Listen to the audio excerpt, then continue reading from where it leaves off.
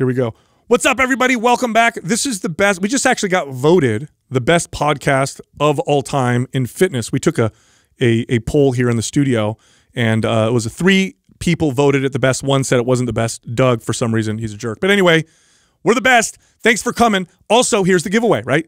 Right now, one of you lucky viewers will get free access to MAPS Performance. This is a great program for people who don't just want to look good, they want to move well as well. They want to move like an athlete. They like functional strength, functional endurance, explosive power. So that's the free program. Here's how you can enter to win. Leave a comment below in the first 24 hours that we drop this episode. Subscribe to this channel and turn on your notifications. Do all those things, and then if we pick your comment, we'll notify you, and you'll get free lifetime access to that incredible program. Also, that program is on sale right now. It's 50% off. You can get it at mapsgreen.com and use the code FEB50. Also, we have another MAPS program on sale.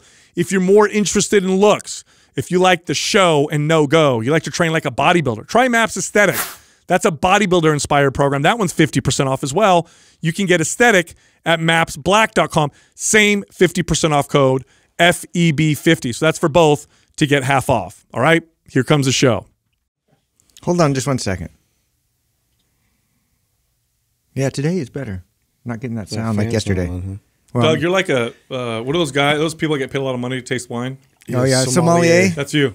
Sommelier sound? Yeah. That's kind of, he's an ear molier. This was in sound molier. That was 4 years old, 14 years old. I kind of like that. The sommelier of sound. Yeah. It's kind of, that was a dry year. And, you can make that a shirt. No, I'm going to call him the sound farmer. Sound molier over here. And the farmer wore Adidas when he picked the grapes. You know, and I'll be like, it made me drunk. You ready? You guys, Doug could hear our thoughts. Hold on a second. Oh, shit. Not that again, Sal. Yeah. You guys ready? Yeah. We hot, Doug? We are hot. All right, ready? All right. To trot. Look, check this out. Sometimes you can actually lose weight on the scale and still get fatter. Ooh, I like this. Ooh, skinny fat. Dude, now I remember the first time this happened to a client of mine, and they were so befuddled. A great word, right? Befuddled. Wow, yeah. They were so flabbergasted. I'll use another word. that they were like, they were depressed about it. And so what happened, so I'll tell the story. Bro, do you remember when this first happened to you? Yeah. Yeah, I mean, I was devastated. Yeah, so what happens is, and I'll tell the story of my client. So she did an extreme diet, and lost 10 pounds on the scale. I tested her body fat percentage, and her body fat percentage went up 1%. And she was like, how is this possible? The scale went down. It doesn't make any sense. And I said, look, body fat percentage is a percentage of your overall body weight. So if you lost 10 pounds, but 7 pounds was muscle and 3 pounds was body fat, you are smaller, but now your body fat is a larger percentage of your overall body weight because you've lost muscle.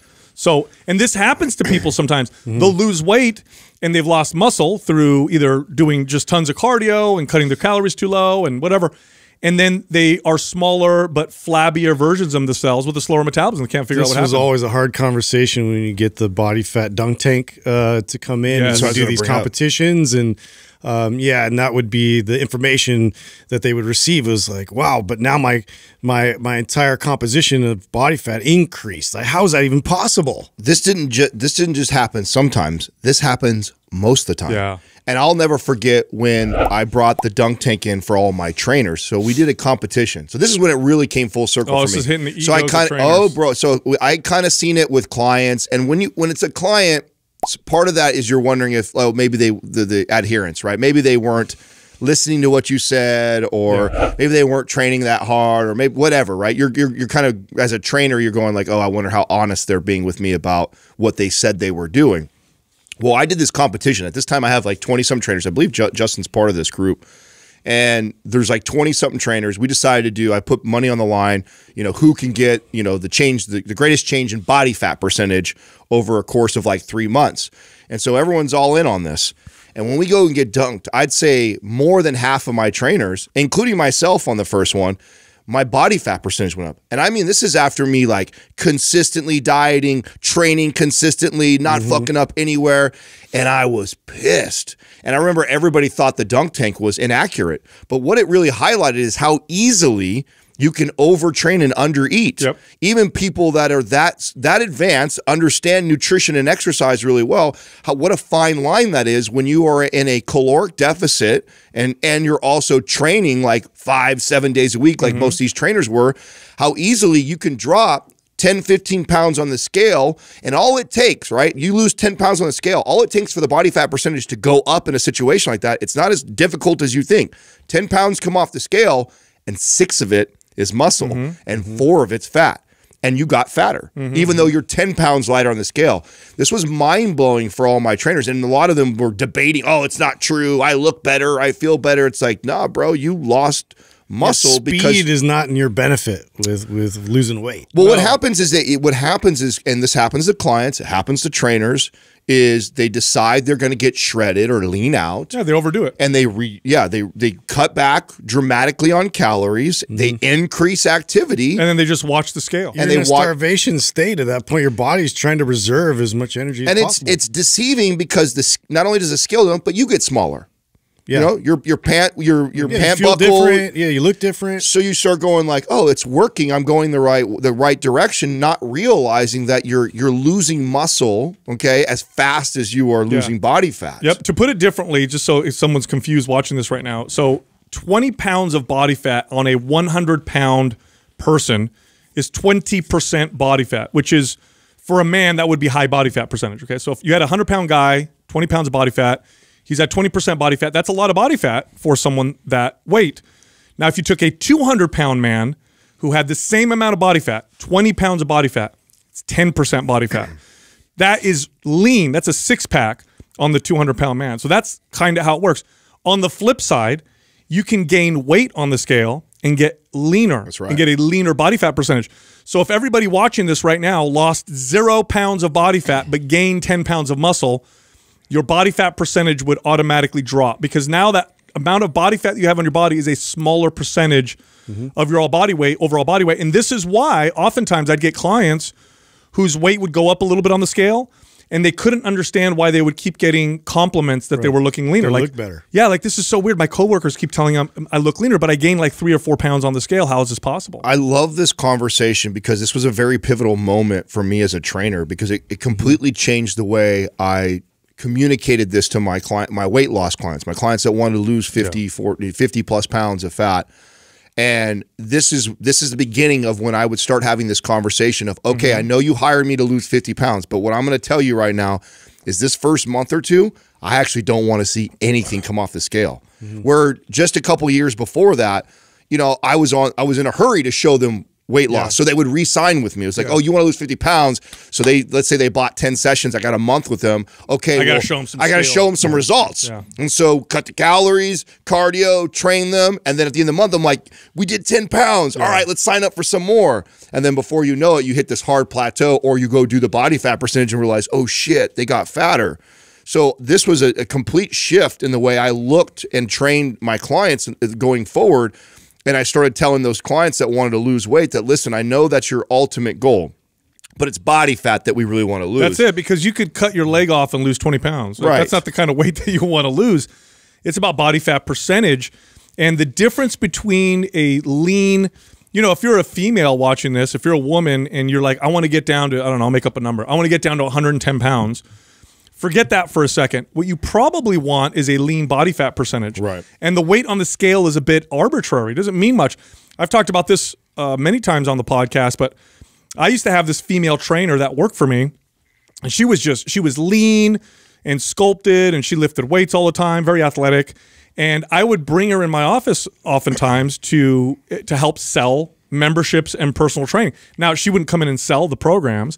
It was usually when I had and this typically would happen with women because they were a little bit more reluctant to want to see the scale go up at all. And typically it's because I'm showing them the weights and I'm showing them the machines and we're doing a tour of the gym, and they'll say something to me like, no, I don't want to bulk up. I'm not trying to build. I just want to do the treadmill. I just want to, and I'd explain kind of what we're talking about now. And then I'd do this challenge for them, and it was a very effective thing. It was an incredible sales tool. And I'd sit down with them and I'd say, I tell you what, I'm going to bring in one of my female trainers, and if you can guess her body weight within 15 pounds, I'll give you a free membership for a month. But if you can't guess, then you need to really strongly consider what I'm talking about. How does that sound? They'd be like, oh yeah, I'll guess. I'd bring her in, and she was this 5'1", lean, tiny waist, sculpted, female trainer. And they would always guess like 100 pounds, 105 pounds. She was 130 pounds, but she was small because muscle's very dense. Muscle takes up about 2/3 the amount of space that body fat does.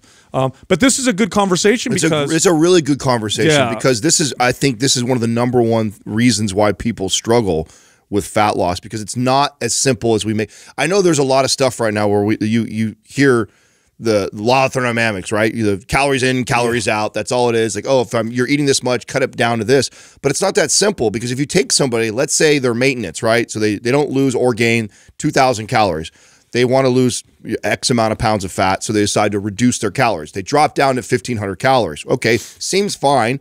But what happens if of those 1,500 calories, they're only getting 20 grams of protein for the day? What is going to happen? Yeah, they'll lose muscle. Or what if they're not sending a hey, I need muscle signal? Right, and they're doing more cardio-based exercise, right? They got circuit training going on, so you got circuit training going on, so they're lifting really light weights, so they're not really sending a loud muscle-building signal. They're burning tons of calories. They're eating 20 to 30 grams of protein. What is going to happen? Your body is going to pare down muscle. You're not feeding it enough to keep that muscle on there. You're not sending a signal loud enough to keep muscle, and so what ends up happening is, the scale goes down, but they just slow their metabolism down. Your body, keep this in mind, this is an evolutionary trait, right? So we evolved for thousands and thousands and thousands of years in an environment where calories were very tough to come by. Starvation was one of the #1 threats. It's no longer that way, but this is how we typically evolved. And so what your body is very good at doing two things. It will, #1, adjust your behaviors to get you back at calorie maintenance. In other words, if you're eating lower than you're burning, it'll ramp up appetite. It'll lower energy to try and get you to sit and not move as much. It'll do all kinds of things to your behaviors to get you to burn less calories, or especially eat more calories, right? So that's one. The other thing that it does is it tries to change the calorie burn side of the formula by reducing your caloric requirements. And one of the most effective ways to do this, besides getting you to not move as much, one of the most effective ways to do this is to shrink the size of your engine. So it's like if you have a car. If I want to make my V8, Suburban burn less gas, and I had the ability to snap my fingers and give myself a 4-cylinder engine, that would be one of the most effective ways to do it, was cut the engine. In fact, newer models, in fact, they'll do that. They'll switch from 4-cylinder to 8-cylinder, depending on how you drive, to reduce the amount of gas consumption. So what your body does is it's always constantly working its hormones and manipulating its own tissues and your behaviors to keep that balance. So that's the challenge. That's why weight loss is so hard, and that's why it's so hard to maintain. So what we can do, the most effective thing we can do in this scenario, is understand this and say, what are some things that I can do that will convince my body? So that's what you got to do. You got to convince your body to increase my calorie burn, right? Now I can force it by just moving more all the time, but your body's very, very good at making movement more efficient. It can actually learn and teach itself to burn less and less calories over time doing the same type of activity. And it's very good at doing this. The most effective way to manipulate the calorie burn is to build the size of your engine, right? Gain muscle. So you have to, if you really want to lose weight in an effective way, you have to tell your body, we need more muscle, we need strength. It's more important to us that we're strong and then we have muscle for our survival than it is to have a lower calorie burning engine. That's the argument that you're basically making to your body. So how do you do that? Well, you lift weights. Yeah. Now your body, the stress that your body is sensing is, whoa, we need strength. But that's not all. You also have to feed it appropriately, because if you don't feed it appropriately, you can send all the strength muscle building signal you want. That's your body's like, we just don't have the capacity to build more muscle. We try to bring this up because, I mean, this strategy, what does it provide you with? Like an increased appetite, you have more options and flexibility in your diet. Like having more strength for longevity, you avoid arthritises and pains and unnecessary, abilities that are, you're just going to lose those abilities when you don't have strength and you're not going to be able to do as much. And so, and plus you're going to get better sleep, you're going to have more energy.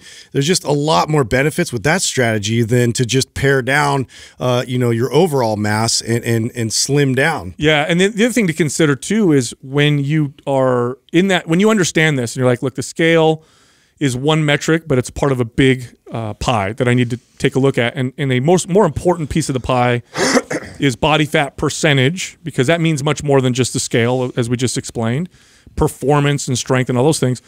Let's look at the whole picture. Let's consider that. Let's adjust our training nutrition around that. And then when we do, and we're sending the right signal to build muscle, and we're feeding the body appropriately, what the body does, so let's say the body says, okay, I'm getting the message. We need strength. We need muscle. Oh, and we have the nutrients to do so, so we feel safe doing so. It doesn't stop there. Here's one of my favorite things that happens. Your body organizes its messenger hormones, or just its hormones, to do this, right? So what hormone profile tells your body to build more muscle? Well, in men and in women, a muscle-building hormone profile is a youth hormone profile. It's a similar one to the one you have when you're feeling great and you're in your teens and 20s. It's higher testosterone, both in men and women, balanced estrogen and progesterone in women, better growth hormone, better insulin sensitivity. So it's like this incredible cascading effect. Now, if you don't do any of that and you ignore that and you just look at the scale and all you care about is losing weight on the scale, you very often will fall into the trap of telling my body to lose muscle, pare it down. Now my hormones are organized in a way to reduce muscle mass. This is why over-dieting, over-cardio in men results in lower testosterone levels. In women, you see the effects of HPA axis dysfunction, which we used to call adrenal fatigue back in the day. I know people roll their eyes, but that's what we used to kind of refer to it as. Higher cortisol, estrogen and progesterone imbalanced.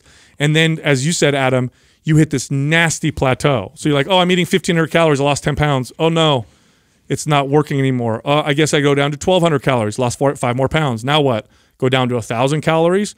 Okay. And then you get to your goal and you're like, I got to eat 1,000 calories for the rest of my life? Yeah. Right. Like, how is this going to possibly... You're miserable. There. And that's why, 85+% put it all back on. Yes. Yeah. Because at one point, and do you blame them? At one point, you go, my goal was to lose 50 pounds. I busted my ass to get 30 to 40 off. I'm eating only 1,000 calories a day. I'm training 5 to 7 days a week. This is fucking miserable. Yeah, I'd rather be a little fatter. Yeah, I know. Right. And then you just accept. That's what happens. That's exactly what happens to people. But it doesn't have to be that way.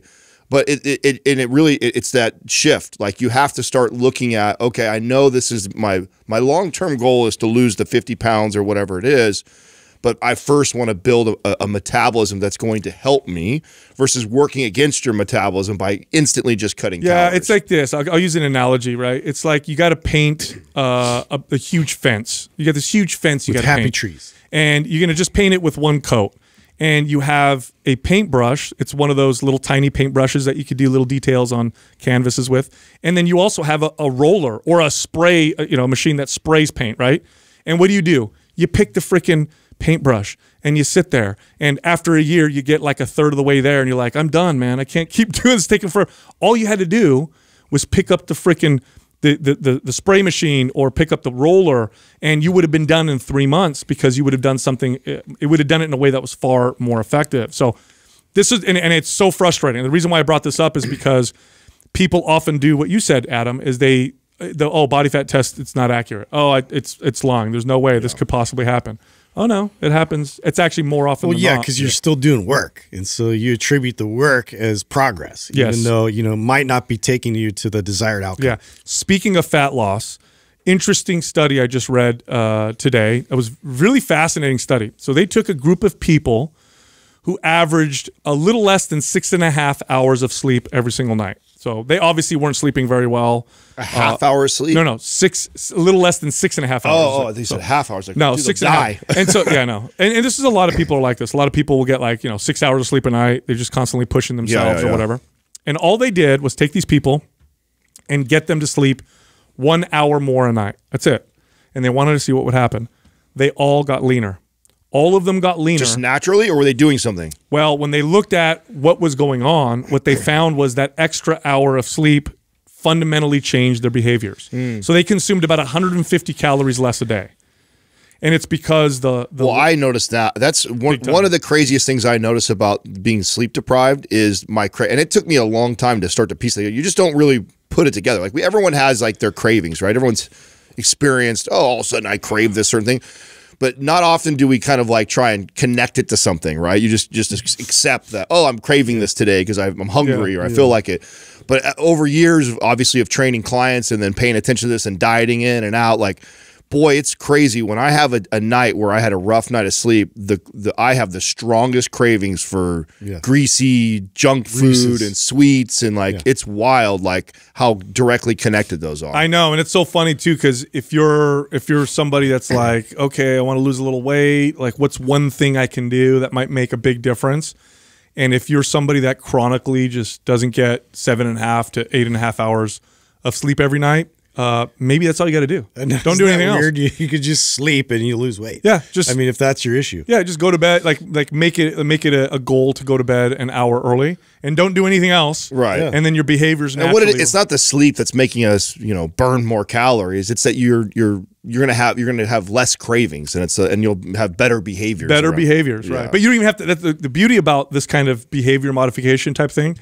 Is you don't have to consciously try to eat less or do anything else. All you got to do is be like, I'm just going to sleep another hour, you know, and then boom. And then you make better decisions, throughout your day. And plus you feel more balanced. All by itself. Yeah. I think a lot of, and I mean, how do you do that too? I think that is the next, part of that conversation. And I really think that it's the sleep routine. It's something that we talk about all the time. If there's an area that I neglect, it's that. It's like, I say it all the time, but then I'm like, oh, shit, here I am. It's 11 o'clock and I'm still up doing bullshit. Like, I mean, honestly, it's like you have to. We just answered a question on a live call the other day, and that was one of the things we were talking about. Is like you have to make that a priority. Like if you're only sleeping 6 hours a night, and this is an area where you're trying to improve, like you have to take your getting ready for bed seriously, and actually the same way you commit to yourself of getting up and showering and brushing your teeth and getting to work on time, you have to think that same way of like getting to bed on time. Like you have to commit that, okay, I'm going to be to bed at 9:30 or 10 or whatever your time is. And then it doesn't just end there. It's like, okay, which means I should probably eat my dinner more like 2 hours before. 2-3 hours before. And then I should be turning the lights down, getting off TV, getting off computer an hour before that. And it's like, you actually have to consciously. What is your guys' do you guys have a time that you try and hit your target time to go to bed? Yeah, we try to get in bed by 10:30. Is it 10:30? Yeah, 10:30 is kind of 11:30. I mean, I'm a late person, and again, this affects my morning. Yeah, and why I'm so caffeinated in the morning. I was just gonna say, I wonder if it's connected to weird, like no association there at all.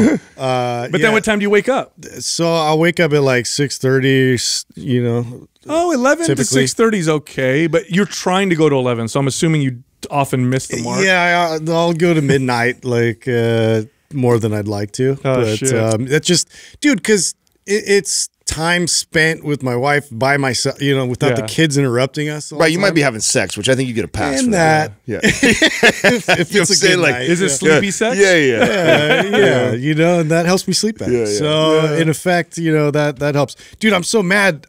You brought up this. I was going to bring in a study today to verify my cheese addiction.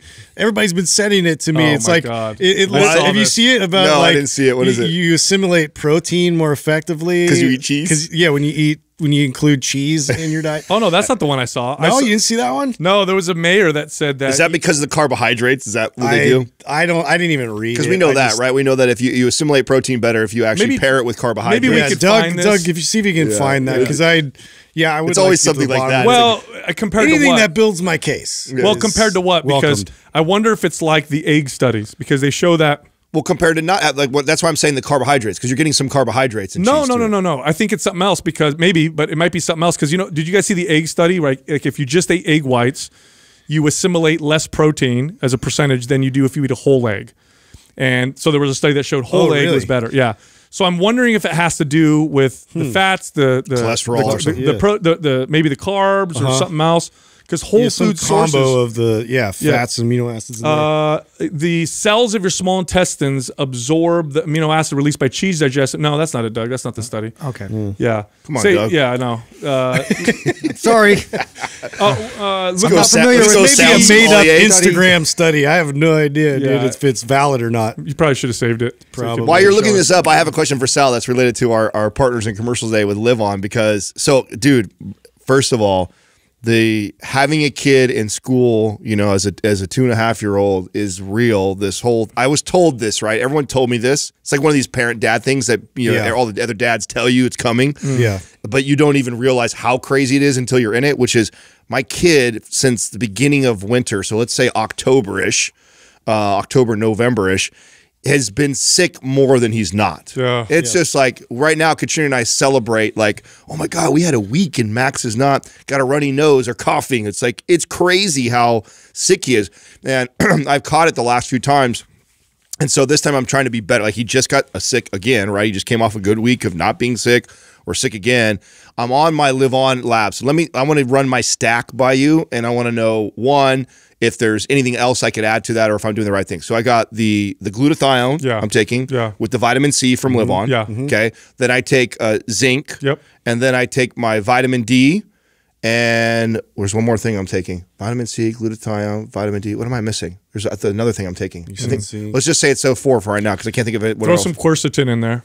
Does Live On have that? They don't, but I would throw quercetin in there for the zinc. Live On also has, that's really But good. I'm taking zinc. Yeah, but quercetin helps with the absorption of zinc, and it's also got some good effects for the lungs. And then Live On also has acetyl L-carnitine, which has got some, what color packet? It's a great one, I think. Color packet. No, they have alpha lipoic acid. And alpha lipoic acid. They have the acetyl L-carnitine. Alpha lipoic is the gray one. Yeah, that's another gray one, I think. And then acetyl L-carnitine. I would take all those. I love alpha lipoic acid. So I should take 4 of their packets. Then you're saying take right them now. all, bro. Take them all. One shot. I just want to make sure I'm taking.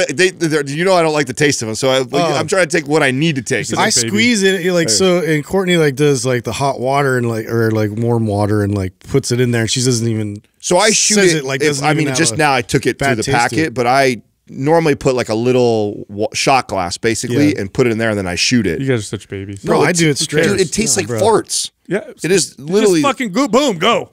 But I will say, I don't know what it is. That's the glutathione. That's because it's sulfur, I think. Yeah, but the glutathione, I don't know. I don't know if this is like just in my head or what, but I like feel it. I swear to God, I take it and I'm like, oh man, my lungs feel better. I do. I don't know. Placebo effect. Like literally, like within like a half hour, I swear to God, it makes me feel better. Yeah, no, it's glutathione and vitamin D, man, so closely connected to your ability to fight off infection. Yeah, it's really incredible. Okay, did you find your cheese thing? Here's the cheese. It says cheese ingestion increases muscle protein synthesis rates both at rest and during recovery from exercise. Okay, so what? Let me read the background here.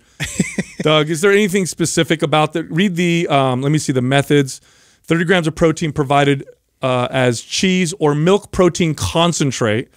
Let's look at the results. Hey, how about look who funded it? If it's funded by Kraft Cheese, we're not even fucking Kraft. That's like plastic shit, Kraft fucking funded this. We're not even So is it saying that that the milk protein ingestion and the cheese was better, or that they were both good?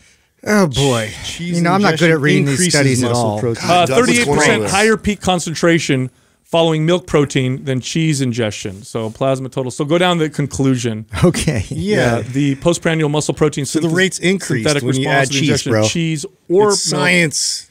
Oh, stupid. Come on, the difference. Stupid. Okay, cheese. Ready for this? Cheese and milk. Cheese is life. No difference when you see with the protein synthesis post workout. So I guess they were comparing cheese and milk. I don't know. Yeah. You know what? You want to know what's funny? Dairy, so long as you can tolerate it, because there's a lot of people that have dairy issues. But if you don't have any dairy issues, everybody sleeps on it, bro. It is the world's best. Don't sleep on it. Don't sleep on dairy. That dairy.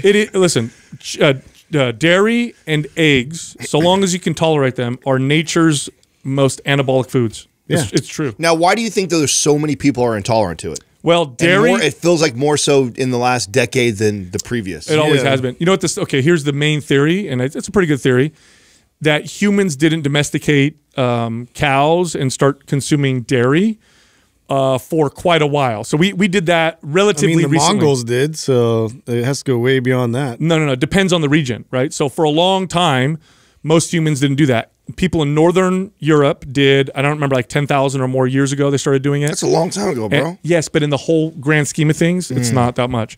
You look at Asian populations, African populations, Mediterranean populations, far more rates of lactose intolerance and dairy intolerance. But there are regions in Africa, like the Maasai tribe, for example, or those regions where the Messiah, they can tolerate dairy no problem, and they've been consuming it for a long time. You're right about the Mongols, that they consume lots of dairy. So there's definitely regions in the world where dairy is very easily tolerated, and then areas where it's not so much. And it has all to do with whether or not your ancestors, had a lot of dairy or not. Now, you know what's funny about that? When we first started consuming dairy, however many thousands of years ago, it definitely weeded people out. Could you imagine being part of a tribe and they're like, hey, this is the food we got? And you're like, fuck, it gives me gas and diarrhea all day. Sucks for Sal. You're dead. Well, nobody's having sex with you, so you're not going to have no kids, dude. Your genes are you're hunting an animal, and all the world is cruel back then. Runs away. And you're screwed. Oh, man. Hey, back to the live-on supplements. Alpha-lipoic acid, okay, very interesting compound. It dramatically increases the absorption of creatine. And interesting. And the utilization of glucose and your insulin response to carbohydrates. So post-workout, alpha-lipoic acid with creatine and carbohydrates and protein. So you have your post-workout meal, have some creatine with that, take some alpha-lipoic acid. You gonna go get me some right now, Doug? Is that what you're doing? Yeah. No, I'm walking out. Okay, thank you. You get giving Jerry my keys. You'll have a better, faster absorption rate, and it's quite significant with creatine. So I've been taking it now for a while post-workout. Interesting. Yeah. So it's pretty good stuff. They've got some good. Are you seeing like other companies that have like creatine or post-workout shakes actually including that in there or no? Or the original. I don't want to give these people a plug because they have shitty supplements, but the original Muscle Tech, Cell Tech, really. But it also included 75 grams. Well, I know, but still, that's interesting. That's interesting. Yeah. I mean, I still stand by that was like one of the first real supplements that I noticed I got anything from. But I'm sure like 300 more calories. That was popular, yeah. And you had to load it. Don't forget, you know what I'm saying. So you were doing. It was the first time I think it was too much sugar. I never experienced that. I remember drinking it and getting like nauseous. Like, oh. What flavor were you? I was grape. I was grape. Are you grape guy too? No, I got punch. The fruit punch one. Oh, fruit punch was gross. Yeah. So weird, dude. No, it was good. Yeah, fruit punch was that gross. Explains a lot. It was sweet. It explains a lot. Why?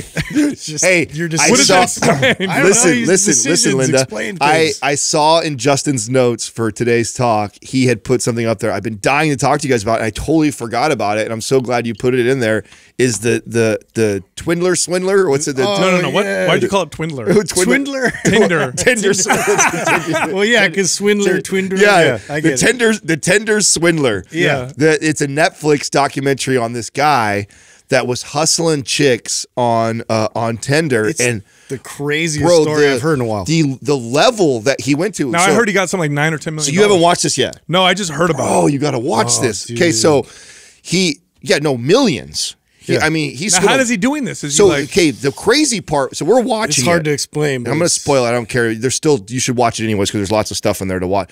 But I mean, the first like half hour, Katrina and I are like, it sucks you in because Katrina and I are going like, how is he going to come out of this? Because he's spending money. Yes. Like he's spending a lot of his own money, flying on private jets and doing this stuff. Like first dates. Get somebody on all to Tinder, hook you, though. Yeah. So he would, fly on his private jet with a girl on their first date, go to a 5-star restaurant. So she's like, "Oh, he's rich, yes. He's handsome, he's charming." Yeah. So he's like, he shows the light and pulls up. He has some girl to validate his character. Has like this girl is supposed to be his kid. All this kind of stuff. And it's like the whole thing is like really like displaying this persona, like he's like super successful and like he just like totally like portrays this like fantasy that a lot of girls have. And so once he hooks them, well, and here's the thing too, the girls that he's done it so many times, then none of them want to rat him out because they all feel terrible every time because they volunteer their money. They're like embarrassed by it. Yeah. And I mean You think, okay, how does this guy do this? Because he's spending like, hundreds of thousands of dollars to show how rich he is. And he's got girls that don't even have that much money, but convincing them to take loans out and open credit cards and just. Now, why are they giving him money? Why are they giving him money? Because what he ends up doing, so he builds this relationship with them over the course of months, right? So like it's like he's always working like at least 1 or 2 girls at a time. Yeah.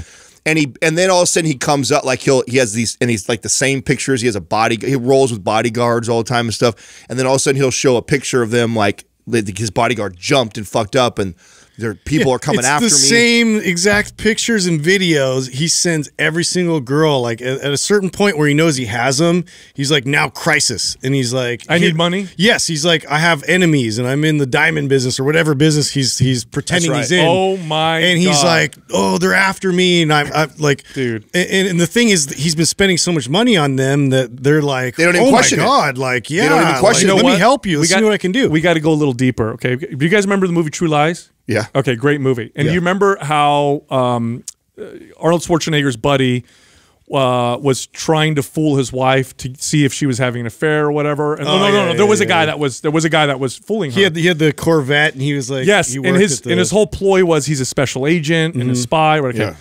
And she fell for it or whatever. Okay. What this guy's doing is he's playing on female psychology, where rich, mysterious, good looking. Oh my God, there's some risk and some danger. Ooh, I'm getting the chills. Let's do this. And he's playing their psychology. And it's funny to me because to swindle women, it's pretty damn complicated. To swindle guys is pretty fucking easy. Oh yeah. That's why it's on another level what he's doing. And he's getting away with it because they're freely giving him the money, so you can't really prosecute him. Well, what ends up happening, by the way, like he ends up getting caught. He goes in jail. The girls who open the credit cards, they're still fucked. The courts don't like award her money or anything like that because they put it in their name. Everything's in their name. They not only that, he even gets these girls to like he's on the phone or he's like in another country using the credit card. He gets the girls to get on the phone with Amex and say it's them using their card to help protect him so he doesn't get caught. It's fucking brilliant, bro, what he does. Oh, so even at the end of it, every time he gets a score, he goes to date the next girl that's in wherever he's flying to next. He's using the money he just got to wine and dine the next girl. That's the challenge when you get catfish or ripped off. So listen, you don't want to say anything, bro. But listen to this. Dude gets sentenced for 1 year, does 5 months, he's out. You can look up his handle right now. Fool is flying around in private jets, Rolls Royces, doing it again. He's still on Tinder. Unreal. It's crazy.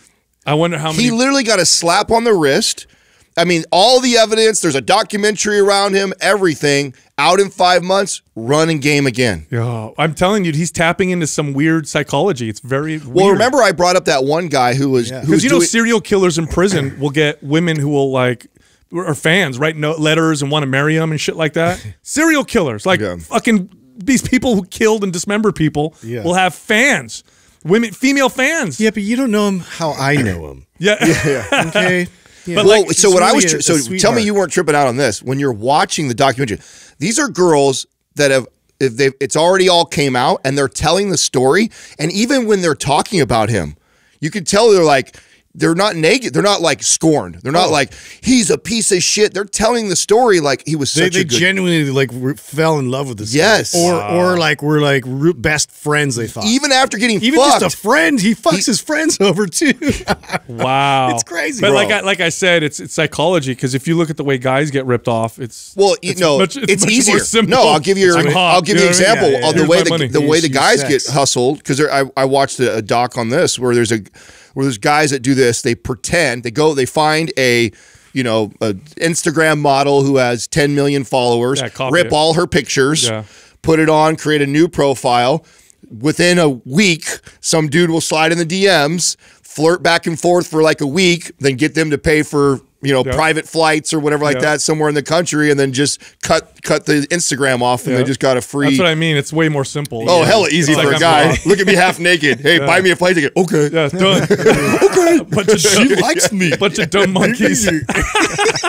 Girls are gonna be hella sophisticated. No, you don't understand. She really. Let's say when you take your buddy to the strip club. Strip club. When you're first old enough to go. Me. Oh, bro, I remember when I turned 18. We're gonna hang out after this. When I turned 18, because when you turn 18, I remember on this podcast I shared the ultimate stripper story. Like, remember when I got fucked in Hawaii? Dude. Yeah. It's because so when you turn 18, there's not much. It's not like exciting. What can I do? I can go to a strip club and I can go to war. So I guess I'll go to a strip club. And hard decision. Yeah. And I remember as an 18-year-old kid, I took a couple $100. It was a lot of money for me. Went to a strip club with my buddies, and you're getting all this attention from this like half naked girl, and she's talking to you, and she's and you're literally you don't realize your own psychology, right? Especially at that age, you're like, no. You tell your buddy, like, no, you don't understand, dude. She really likes me. Like, she's just doing this because she's trying to, she's going to medical school. Your other brain completely takes over. I literally, she's going to medical school and she needs to make money to support herself. And, but she really liked me, dude. And I could tell she wanted to like really make out with me, but the bouncer was. Dude, we had a real connection. You know what I'm saying? How much money did you give her? A couple $100. That's such a stupid.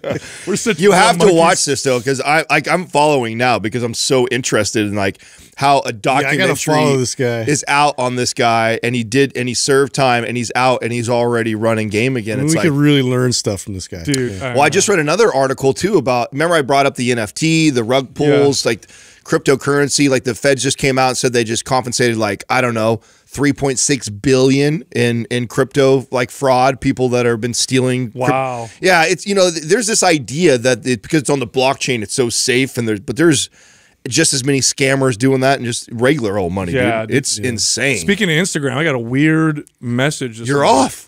Well, I couldn't find you this morning. I mean, apparently, I went on to get on, and because I'll post my memes in the morning or whatever, and I get on there, and it says there's been some suspicious activity.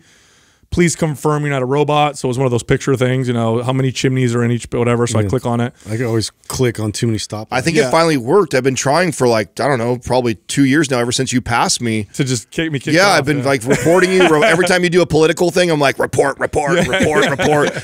Finally. But, take them down. And then it did like this confirmation thing. And then I got a message that said, we'll let you know in 24 hours if we verify. So I don't know if I got kicked off or if someone tried to hack it and their security measures. Just be careful that you don't get suckered into giving my your password. I know. I verified everything. Okay. I don't fall for that. Well, at least I hope not. So we'll see what happens. Or I got finally kicked off. In which case, dude, way earlier. I'm like a Hydra, bro. You cut my head off and 2 more, bro. I'll make it worse. I didn't like my Epstein meme. It's so crazy though. It was just yesterday, the day before. We were all talking like, we're gonna bounce on this whole social media thing real soon here and just exit. And I mean, the plan was like 2 years, right? I'm so ready, dude. Jump off the ship and burn it. Yeah, I mean, look, it may force our hand earlier than what we expect. Yeah, it is, dude. It's just. Ugh.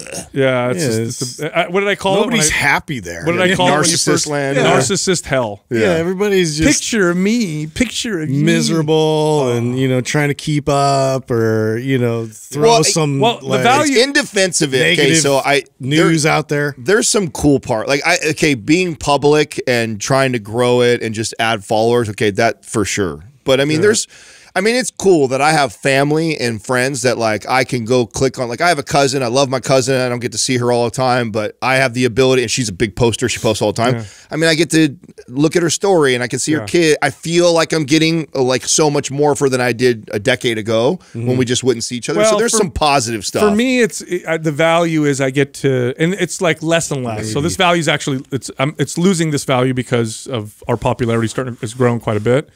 But I like the fact that some of our fans can contact me and I can respond, and I like that. Now it's losing its value because there's so many that I can't possibly. Oh, so I've fallen off of that. Like I remember we used to. I try, and there's certain. I have people on there that have been with me from the very beginning. It's tough now, and I try to stay loyal to them and answer their questions and stuff like that. Just kind of. By the way, so I'm glad you brought that up because I've had to reply to DMs like this.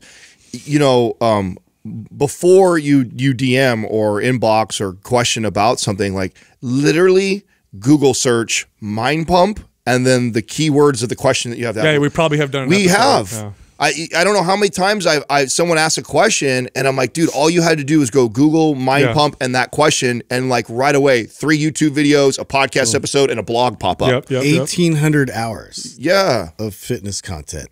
It's out there, and that's not me trying to be a dick. More than that, bro. It's not me trying to be a dick either. That's go by episodes. We just all of us probably get thousands of DMs. There's no way to possibly get to everybody. At least a quarter of them are like literally that simple of an answer. It's like you could just Google that with mind pump in front of it, and you're going to get like a good detailed like YouTube video or a conversation. The other thing too is the DM where you're giving me 15 paragraphs I like those ones of really detailed information. You want me to construct an individualized diet or workout plan for you. can't do that. Well, Sorry. bring it to our live Q&A. You know, like get in on the action. Like that's where we get to have these like it's good you're bringing that up too, because we don't talk about that on the show very often. Is if you another place you can leave questions. Obviously, the Instagram Mind Pump Media, leaving it under the qual, that's one place, and then the other thing is to email live@mindpumpmedia.com. So the people that get to on the live YouTube videos and ask their question live to us, you email there, and we can get in and then Jerry randomly. Yeah, we can do a lot better job of answering your question. Yeah, right. Totally. Anyway, so this morning I made I made the same mistake I make quite often. I took too many stimulants. You know what I did? So Yohimbe. That never happens to me. Yeah, I know, dude. So Yohimbe is a compound. It's very interesting. It acts on the central nervous system. It's got some libido boosting benefits for some people. I never noticed that. What I noticed is the energy from, especially when you stack it with caffeine. Did you try that company that's been trying to get us? So what I did was, I did my normal 300 milligrams of caffeine, and then I threw 6 milligrams, because it's got 6 milligrams of Yohimbe in it. And normally I do 2.5 milligrams. Well, anyway, I got this weird CNS response.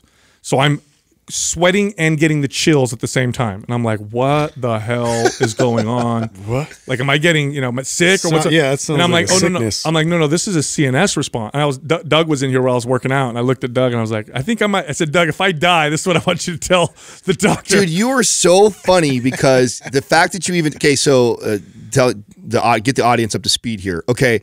So this company has been like literally trying so hard to get us to advertise for them. They're offering a ridiculous amount of money and saying, we'll take anything we can, blah, blah, blah. And so I looked at it and it's like, oh, it's supposed to be for, making your dick harder. Yeah. So I'm like, okay, I'm interested. And Sal right away looked at the back of it, read what was in it and said, nah, whatever, and ignored it. And so Justin and I, because we need it. We're super intrigued. Intrigued by this. I mean, yeah, no problem. But quality? Yeah. That right? Piqued my attention. So I took it. Erection quality? And then, of course, Sal was right. I did not have any better sex. My erection was no better than it normally is. It was still a 4 on a scale of 1 to 10. Yeah, so it's just as small as it always is. But what I did know, I had really sweaty sex. It got me sweaty, is what it did. And I'm like, I don't know if I like that. That's not what I'm looking for. It's a CNS stimulant. It also, and I don't like to say this because people are like, oh crap, it's effective. No, it's not a great fat burner. I know people say that, but it does. The chills that you get from it is because it stimulates this response, maybe in fat, to cause it to act more like brown fat. And what that does, the chills is a way to warm your body up, so you get that thermogenic effect. So that's probably kind of what's happening. So weird though that they're marketing it as because you're like, oh, take it like a pre-workout. I'm like, no, I'm trying to take it for sex, bro. Because how they market it. Yohimbe is shown in studies to help some men with erections and stuff like that. I never got that effect from taking. It's a vasodilator, or what is it? It's got some effects like that, and something to do with the CNS and how it affects the brain. Actually, to be honest with you, they don't 100% know why it works particularly for some people in this way. It actually can even some women will notice that. Did you get anything from it? I haven't. You guys did? Yeah. Oh, I thought you were taking it the same night I did. You guys did? I was going to, and then Sal talked you out of it. Or you didn't have sex? No. The night kind of went sour. Oh, So I was like, oh, no, not. I'm glad you didn't take it, and then the night went sour. Yeah. What am I going to do with this? Just run outside. This is stupid. Yeah. No, and also Yohimbe at night, probably not a good idea because it's a CNS stimulant. You might not sleep as well for some people. Well, that's what you said, and I'm like, oh, that's late. I was already too late. I had already taken it when you told me not to. You're like, don't take it for that. I'm like, well, it's if we were going to sell it, I said, I'm going to sell it as like a, sex performance thing. I'm not going to sell it for a pre-workout. That's not what they're probably like one of those 1 out of 3 guys will experience this. Yeah, so I don't know. I think I'll have to test I don't know. I think a little caffeine will even do that for some people. Well, I was disappointed. Almost as disappointed as I was with our dinner and our lack of scallops that we had.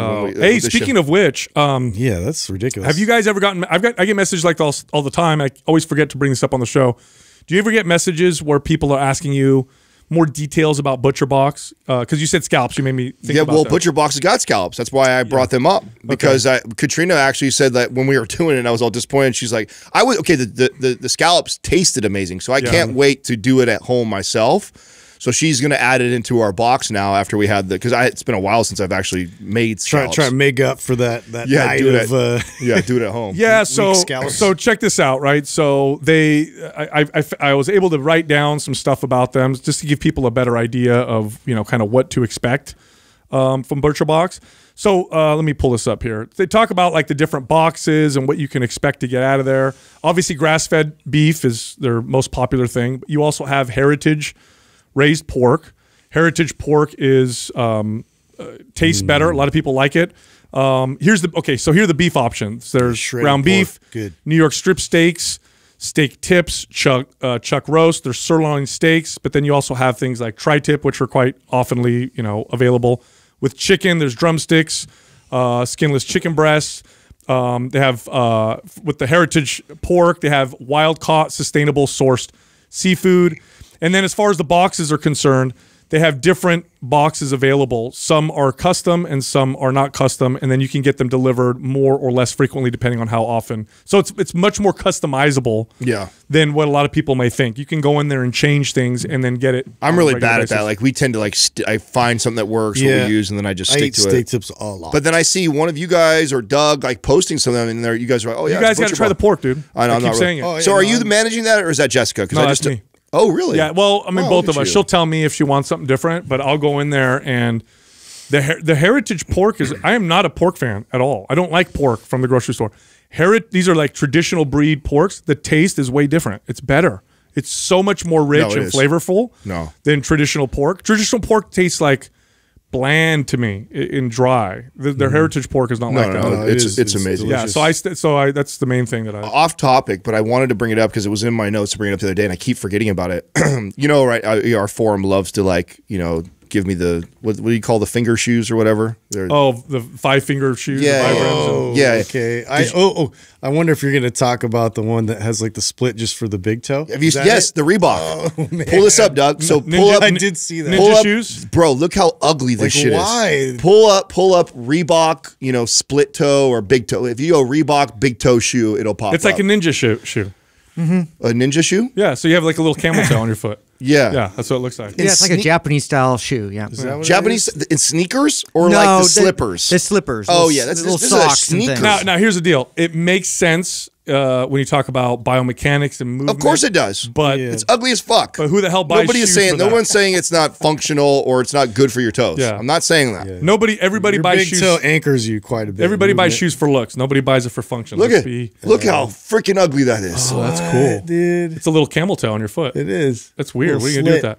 Does that help you climb like bamboo stalks or something? Like what's that for? You could wedge that in. You could grab pick up a pencil with your foot, sticks, and Oh, that's kind of weird, man. I wonder what that would feel like. If that's going to feel more comfortable. Well, it probably is going to feel like flip flops, but you're wearing shoes. Oh, that's kind of weird, huh? That's exactly like a flip flop. Yeah, and then if you're like, what kind of like friction are you going to get there in between your big toe? Like I would imagine you get like a callus inside. It's some kind of blister. Okay, so you know what the challenge with some of this stuff is? If your feet have always been in traditional shoes, that your big toe is probably pressed up against your other toes pretty well. That separation all at once, walking around all the time and doing stuff all the time, I wonder if people are going to get pain. Well, because you can't just go from what you did before. I mean, I think this is a good thing, right? I know I'm bringing it up and I'm trashing it, but I think that the awareness around. So even as a trainer, they're $300. Is that what that says, Doug? No. Look at the price of these shoes. No, I mean that one is, but then you have the other one. $293. Are you serious? Yes, $293. What does it come with? An extra toe? A shoe and laces. That's it. As far as I know. I didn't now even, Adam wants to get one now. Hell no. Hell no. That is not how my taste works, but it's too expensive. Hell no. I mean, okay. So, you know, it's actually in the CrossFit community is getting real big on the toe spreaders now. Yeah. Like someone asked that in the forum, and I kind of went down the rabbit hole of like, I don't follow a lot of CrossFit people, so I started looking some people up. And they'll wear them or whatever. Yeah. Really so I mean, I'm not. I think that's a good thing. Adam's like, if you do that behind closed doors, nobody sees you. Good. Don't wear that shit outside. Well, I mean, no. My thing is just go barefoot. I mean, just go barefoot. Work out. You know, a couple times a week barefoot. I think you're going to get just as much, if not more, benefit from doing that. Yeah, I mean, I like the minimal sole. Like, I like having like, you know, like less is more with that, but not like the split toe thing. That's weird, man. Yeah, it's ugly. Yeah, I almost want to try them on though, just to see what they. Wait a minute, hold on a second. How the hell are you gonna wear those with socks? I just thought of that right now. Yeah. You got to get special socks. You got to get those Japanese socks. You do. You're right. You'd have to. Why didn't it dawn on me? So what? either? You got to get the seam that goes all the way back, to the. Yeah, dude. You'd have to get special socks with that because that's going to feel to weird. The crease of your toe. Unless you're one of those weirdos that wears flip-flops with socks. Like me sometimes. No, don't go outside that way. That's in style again. No, it's not, bro. Yes, it is. Flip-flops with socks? That was in style when we were kids. So when we were in high school, okay, it's not a good look. A common, all athletes. You guys didn't wear socks with. Dude, wait, hold on a second. Wait, I'm talking about the toe, the flip-flops. I would take my socks off. No. So when we were in high school, you're talking about this, not flip. You're talking about with the unless full, you're transitioning to your basketball shoes. Every basketball player wore on either game day or days where we were going to play ball that day. You wore Nike flip-flops with 2 pairs of Nike socks, tall, like almost all the way up to your knees, in flip-flops. Yeah, but I wore the ones that had the slippers. That's what I'm talking about. Like I'm talking about wearing the flip-flops where it goes in between your toe with socks. Well, yeah, that's really sick. That's what I'm saying. That's what I do when I go outside, take out the garbage. I don't put my shoes on. That and like the Jesus sandals, the one with like I bought my first pair of the Jesus Birkenstocks. sandals. Wait, you bought Birkenstocks? I did. Why? I did. Yeah, I did. Why? You get Crocs next? They did a collaboration with Kith, and I love Kith, and they did. Wait, hold on. Are you saying Kiss like Mike Tyson? Kith. Yeah, I was thinking the same thing. Look up, Doug. Look up. What's your favorite rock group? Hold on a second. I'm gonna give you a Kith. Yeah. Kith. Would you look up Kith, please, Doug? Kith and Birkenstock collab. So Kith Birkenstocks. They're furry too. They're so comfortable. Wait a minute. Yeah. Not only do you wear Birkenstock, you wear nice furry ones. Kith. Yeah. And you're saying Kiss. But I actually wear them for I bought them solely for the purpose of what you just said. I'm really bad about this is I keep a pair of sneakers or 2 by my door, and then I smash them because I just want to take the trash out or go move the car real quick. Or socks like that. I had no idea. We can't see anything, Doug. I think the computer. Oh, there we go. Here we go. So Kith, K-I. Did you do Kith and Birkenstocks? Well, it says Kith at the top here. So do they have more than one collaboration? Yeah, that's not. So Kith and Birkenstocks. Those are just Birkenstocks. Well, okay, Christ, Kith bro. for It doesn't look. There they are, right there. Oh, which one? 1, 2, 3, 4, 5 over. This one right here? Nope. Yeah, right there. Yes. This one right here. Wait a minute. I got to see you in these, bro. Yeah. These are the ones. Yes. Those are them. In the middle? Yeah. With the big buckles? Yep. Bro. Wow. Yeah. Looking like Moses. Adam finally doesn't care. This is great. Those are my first pair of Birkenstocks. Those are for women, by the way. But he doesn't care. Yeah, he paints his toenails. It's fine. Yeah, I don't like the ones that are like that. So Did I tell you guys yesterday? I was you ever lose your temper in front of your kids and then you just feel like an ass? Not towards them, but they just see you blow a gasket and you're like, oh man. This happened yesterday. I was driving with the kids. I'm in a hurry. The nail or whatever. I'm trying to get my daughter home real quick because then she's got a game and then we got that call and I gotta fucking manage all the shit. And I'm driving and I hear boom. I'm like, oh hell no. Then I see the gauge on my tire start to go down with the air. And I'm like, did I just fucking blow a tire? Dude. I had to pull over and I'm like pissed and I'm yelling and my kids are hella quiet. Well, anyway, after I got everything taken care of and fixed and I got to buy expensive ass tires, the whole thing. Your daughter say something? Yeah, she's like, man, you got really mad yet? And I'm like, damn, dude, I hate that. I hate it when my kids see me lose my shit over stupid, inconsequential stuff. What was that? It looked big piece of metal. I don't know. Oh, you don't even know. Was this off the highway or like on the road? On the road, and it wasn't repairable because it was a big ass hole. It looked huge, big ass hole, like a dude. nail or a screw. So pissed off. And then I went. How much that tire cost for that car? I didn't want to talk about it. I went to. Tell me. That's the more than 200. What? I had to get all the tires, not just one. What do you mean? So they all match the tread? They all have to match. Oh my god! And your front and back front and back are different sizes. Shut your face. And they're high performance. How much, they're hella wide, bro. How much? I don't want to say it. How much? It was enough. It was a lot. It was enough, bro. Did you hit 1,000? It was way more than that, bro. Oh, no wonder you're mad. Welcome to having a nice car, bro. Hey, it's a write-off, isn't it? Wow, dude. Wow. Annoying to say the least. But yeah, I go to Wheelworks and the guy's like, "Oh, I don't know if we have these." I'm like, "What am I supposed to do if you don't have these? Like, just let the car sit here forever?" He's like, "Let me see what I can do." And luckily, they located a pair that or whatever, a whole set that fit, and we do the whole thing. But we got to fly it in from the Himalayas. So annoying. Of course, something like that happened to you. So already annoying. On that. Hey, look, one of the challenges with eating to build muscle is digestion. So you're eating more protein, maybe more carbohydrates, maybe even more fats, and you're finding you're a little bloated or you get gas, or you start to lose your appetite really quickly. Well, one way to remedy this is by trying digestive enzymes. Digestive enzymes help break down proteins and carbohydrates and get them to the target tissues faster. They help with your digestion. Now, you don't want just any digestive enzymes. You want digestive enzymes designed for people like you, people interested in strength, muscle, metabolism boosting, and fitness. Our favorite company is BioOptimizers. They have a product called Masszymes. That's the one that I use, and it helps me with my digestion. Now, if you're interested in checking them out, head over to mindpumppartners.com, click on BioOptimizers, use the code MindPump10, MindPump10, and you'll get 10% off their product. All right, here comes the rest of the show. Our first caller is Wade from Michigan. Wade, what's happening? How can we help you? I was actually, first of all, I want to tell you that I appreciate all your insight and everything in your podcast. It's been really very informative for me. And I don't know, can't say enough about you guys. You're fantastic. Thank you. I was actually inquiring about myostatin inhibitors. I'm curious about I know I've done some research on them, and I know that there's one in particular that has kind of drawn some interest with people. It's called YK11. And I don't know a lot about myostatin. I know the antagonist is follistatin in your body. And basically, if you have lower myostatin, then you're able to produce larger muscle mass. Can you guys share any insight on that? So you want to look like one of those whippet dogs, is what you're saying. Totally, like Flex Wheeler, dude. Yeah, okay, so here's what's interesting about, well, first off, this is a wonderful example of what the supplement industry likes to do when science comes out. So years ago, there was kind of this discovery that if you inhibit myostatin, and they did this pharmaceutically or they did this genetically with animals, you would get this kind of runaway muscle growth. And there were these really dramatic pictures of mice, that had their myostatin inhibited, or cows or dogs, and it was like a bodybuilder's wet dream. I mean, it made steroids look like vitamin C in terms of just how absolutely. It's almost like the holy grail, It kind of seems that way. It's crazy. Now here's the problem. The problem is the supplement industry saw this research, and they quickly went into how can we market supplements that will promise to do the same thing. So far.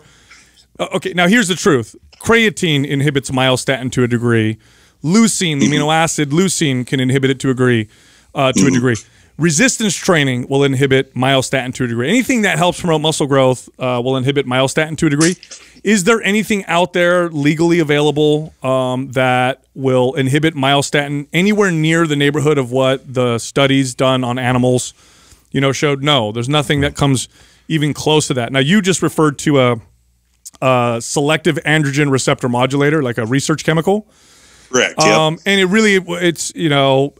its inhibition of myostatin is similar to what you'd find by taking anything that activates the androgen receptor, like testosterone or an anabolic steroid. My firm belief around SARMs is they're not researched very much. They're not approved for human consumption. We don't know what they do long term. And if you're going to go that route, if you're going to use something that's not approved for human use, and I'm not recommending you do this either, but if that's the direction you go, you're much better off getting yourself some anabolic steroids or testosterone, because they've been around forever. We know what they do. We know what they don't do.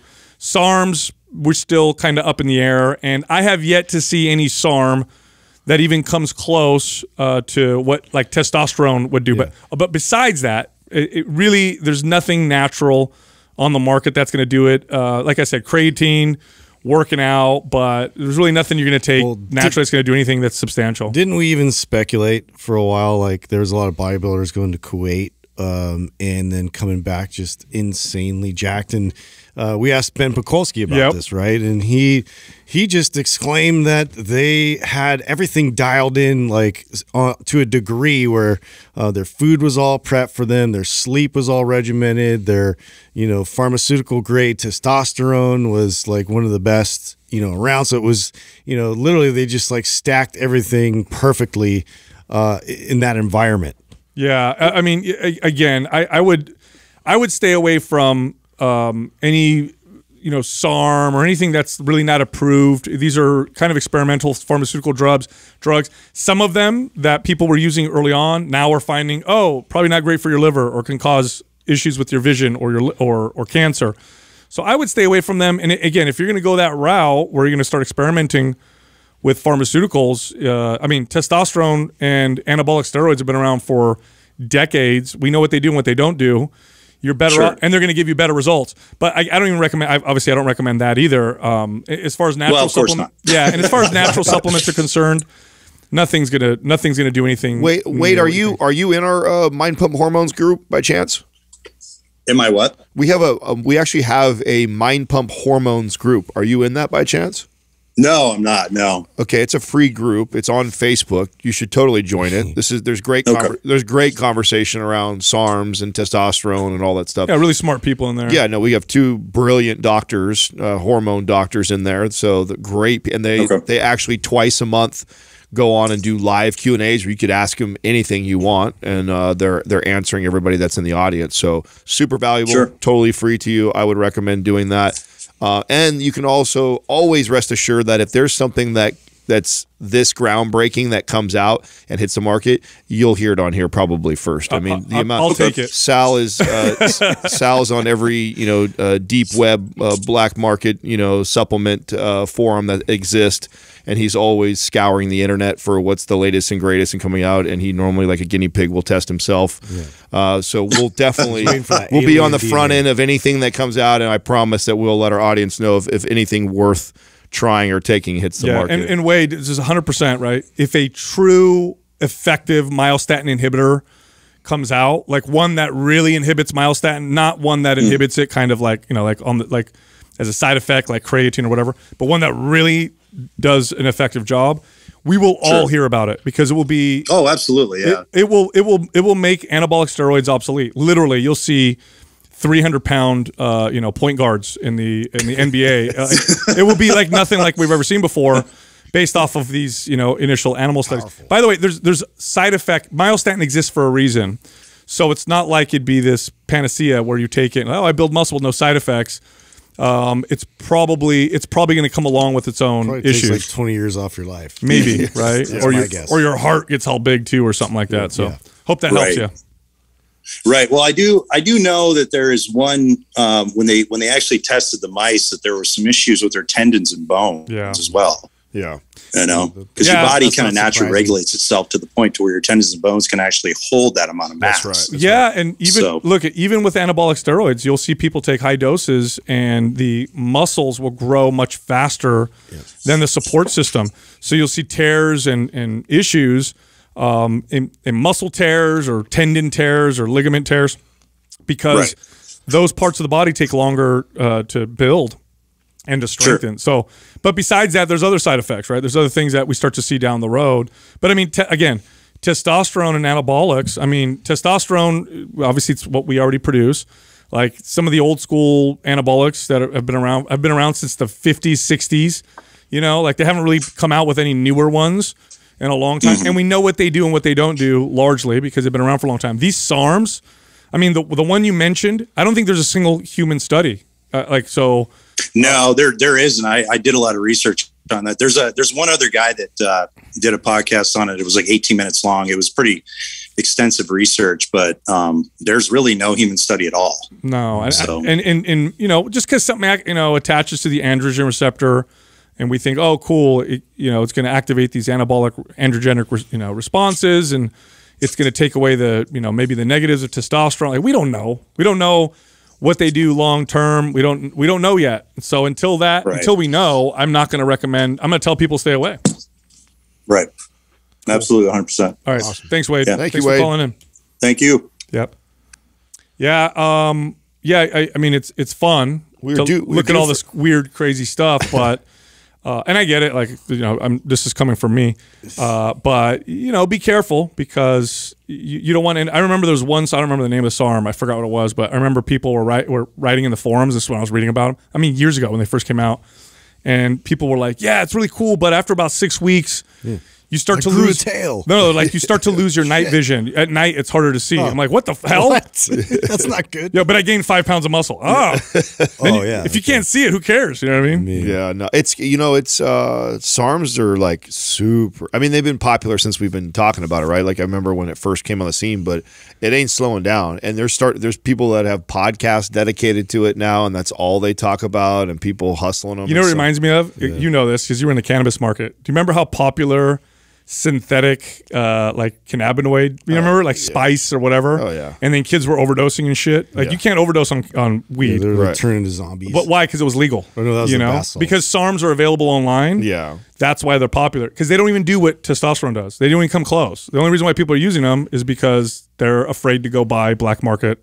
anabolics. And that's the part that's so funny. I mean, I get it though, because I was a young 20-year-old kid who thought the same thing too. Like I was willing to take every experimental thing as long as it wasn't steroids, because then I could say I never touched steroids. I never touched steroids, but it's like I'm trying all this other stuff. I just did all the rejects. Yeah, all the stuff that's as dangerous, potentially more dangerous, and they sell you on the idea that they're not. And so it's like, oh man, bro, that mentality is why I used like Superdrol, Methomaster, like all these pro hormones. Turned out to be designer steroids. Yeah. So it's like waste of time. Right. Our next caller is Christian from Nebraska. Christian, what's happening? How can we help you? Hey, Sal, Adam, and Justin, and Doug. Great to be on the show. Thank you for taking my question, which is, when will the MAPS shake weight program finally drop? Adam keeps trying to tell us. He's like, this movie created a long time ago. His forearms are huge because of it. Yeah. So anyways, I'll try to keep this short. So I'm just going to give you all the information up front and then let it ride from there. So I'm a 28-year-old male, around 160 and 165 pounds, 5'9", remain between 8 to 11% body fat. I'm a lifelong lifter. I've always loved lifting weights and doing physically strenuous activities. I currently feel in pretty good shape and fairly strong for my size, but I have hit a lifting plateau for the past 6 to 12 months and have been trying to bulk to put on more muscle. I find myself running into a few issues, so here are my questions. First is tips for increasing appetite. I'm tracking and trying to hit 3,000 plus calories a day with 160, 180 grams of protein.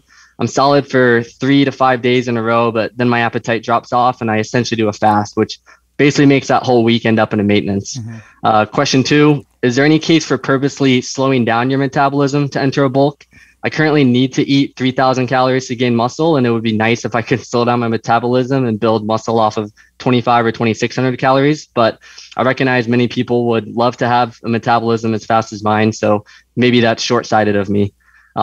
Question 3, I noticed my macros and calories are a lot harder to hit when my protein intake is high.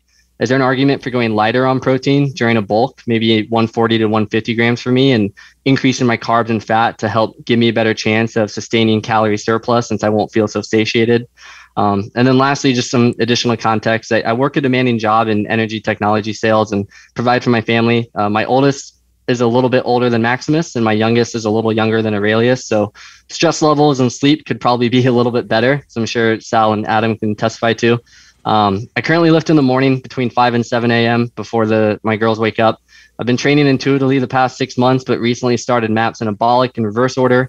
And not a question, but if you have any good YouTube videos or resources with tips for making macro tracking less time consuming for busy parents and professionals like me, that would also be really cool. And that's the end. Was that Too fast enough? Yeah, I forgot. I already forgot. Yeah. No, okay. I'll start with the first one. It's all right. Listen, the eating more at 3,000 plus calories really hard. I know what that feels like. So it's very difficult. The best piece of advice I could give you, aside from, and you're following MAPS Anabolics, I was going to say look at your workout programming, but obviously that's good. Drink more calories. So try giving yourself a shake in between meals or one before bed. Easy way to get an extra 500 calories. That would be the best thing I think that might help. The second part about slowing down your metabolism, the short answer is no.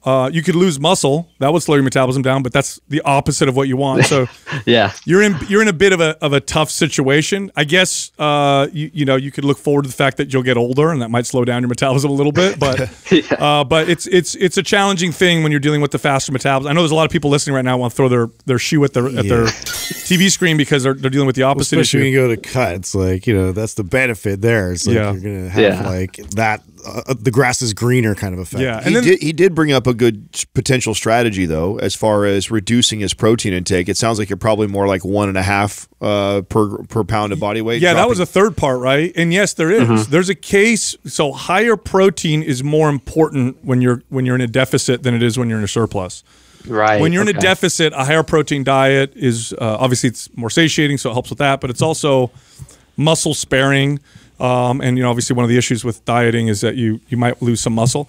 As your carbohydrates, fats, and calories go up, you don't need as much protein. And so, in other words, if you, let's say, what was your body weight? 100, what'd you say? 160 to 165. Okay, so 160 to 165, you could eat 100 grams of protein or 120 grams of protein and eat more carbs and fats if those are more palatable and allow you to eat more calories, and you'll be okay.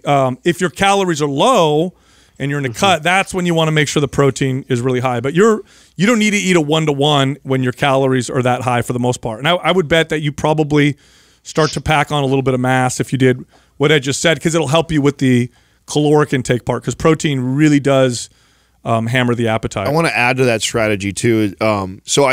This was a big struggle of mine for sure my 20s. One of the mistakes that I would make is, because I knew that I needed more calories and I was always struggling to get more calories, I'd always lean towards these high calorie meals, and a lot of times I was piling on some garbage in there, and then that would actually end up satiating me for 4 or 5 hours at a time. I found that when I ate on the leaner side earlier, that my body would actually, digest the food, process it, and then use it quicker, and then I was ready to eat again. Whereas if I were to eat something that was really heavy or higher calorie, it would end up satiating me for a longer period of time. So actually eating leaner foods earlier in the day and then allowing me to pile on the higher fat, higher protein meals towards the back half of the day, if that makes sense.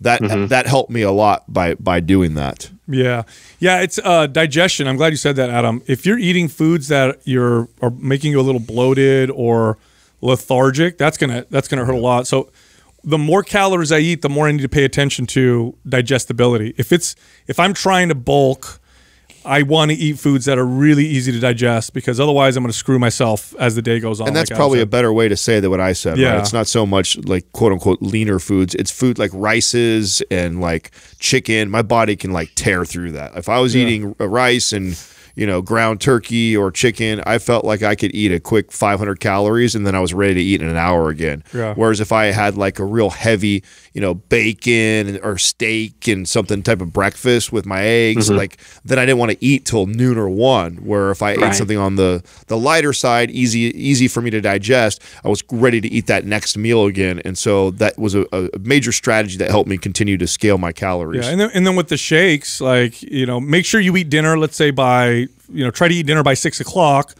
Let's say you go to bed at 10. At 8 o'clock, I would drink a high calorie shake. It's a lot easier to get down, get a shake down than to get food down, especially at the end of the day. And that was something I used to do back in the day because it was just a lot easier. So I understand your challenge. I know a lot of people again are listening are like, screw this guy, but it can be really hard when you're trying to put on size and you're burning through it. Well, the other thing that helped a lot, and it sounds like you're already doing it now, but the mistake I was making when I was younger was also training 6-7 days a week. My thought process was the more I lift, the harder I train, the more muscle I was going to build.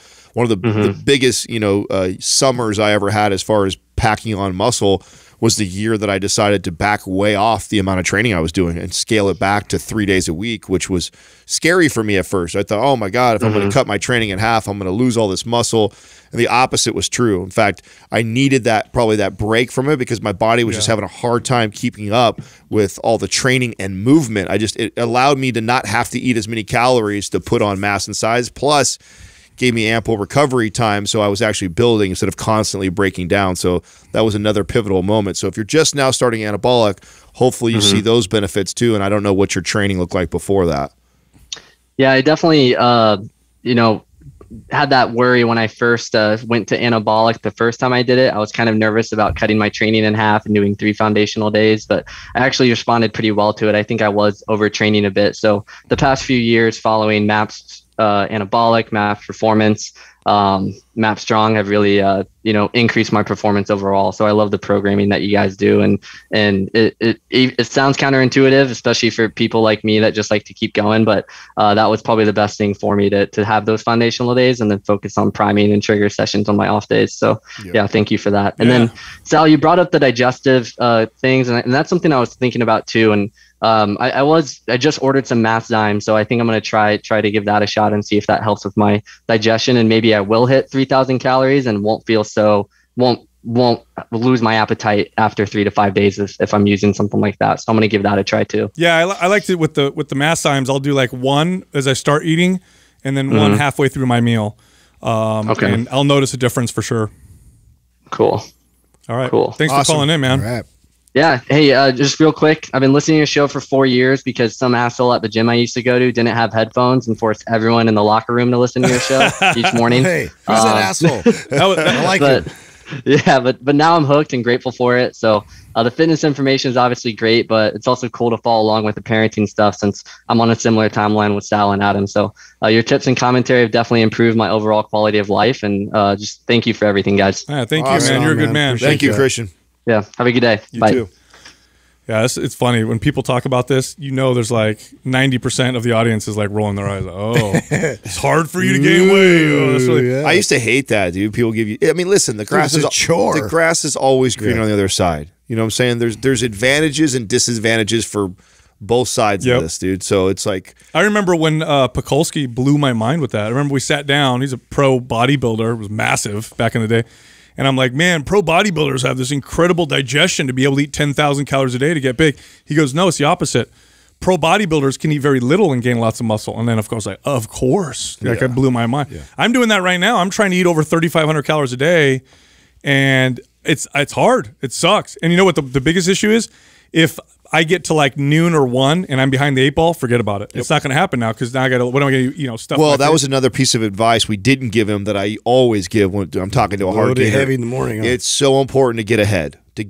Of what you need, because otherwise you're playing catch up and then you're stuffing yourself right before bed, which is not ideal for sleep. And so that was key. Like I always knew that, depending on where my caloric intake was, I had always set like noontime goals. Like, okay, my goal is to be at this many calories and this much protein by this time. I knew if I would hit that the rest of the day would go well. If I was behind it, a lot of times it'd be fucked. Totally. By the way, if you wanted to try the Masszymes I was talking about, you go to mindpumppartners.com and then you click on Bio Optimizers Masszymes, and then there's a discount code there for you. Our next caller is Carlos from Georgia. Carlos, what's happening? How can we help you? Hey, how's it going, guys? I just wanted to say thank you. Finding your podcast has helped me kind of put some filters and wade through a lot of the BS that's out there. So thanks. Cool. Yeah, I'm a relatively recent listener. About a year ago, I started. After I started myself, I was a pretty big guy back in 2018. Changed the lifestyle, lost 75 kilos more or less. Kilos? That's like 160, 170 pounds. Yeah, a whole person. Wow, man. Great job, dude. Congratulations. Incredible. Thank you. And I never quite followed a program. I worked for a trainer for a very little time just to get started at the gym because I had never done that. I've never been athletic. First few months I worked with the trainer, and then I kind of took it on my own and just bought aesthetics because I wanted to follow a program for the first time, like a real structured, well-done program, not just me going in and saying, okay, I'm going to do deadlifts today, and then I'll try and complement that as best I can. So my main thing is I want to know how to eat because I got great at losing weight, by being in a deficit. I have no idea how to do the reverse. Not without, like the last time I tried to do even a little bulk, I ended up putting all body fat, zero muscle. And I'll be honest, I'm terrified of being that guy again, being 30% body fat. That's a big insecurity of mine. I deal with it every day.